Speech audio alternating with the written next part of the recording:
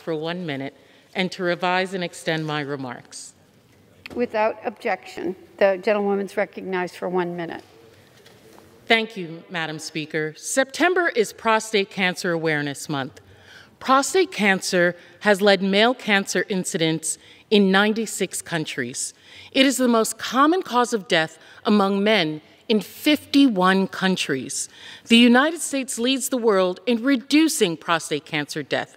1 in 8 U.S. men will be diagnosed with prostate cancer in their lifetime. African American men are over 75% more likely to develop prostate cancer compared to white men, and more than twice as likely to die from the disease. It is important for our men to understand that there are usually no early signs, no warning signs for prostate cancer. For many years, the disease may be silent.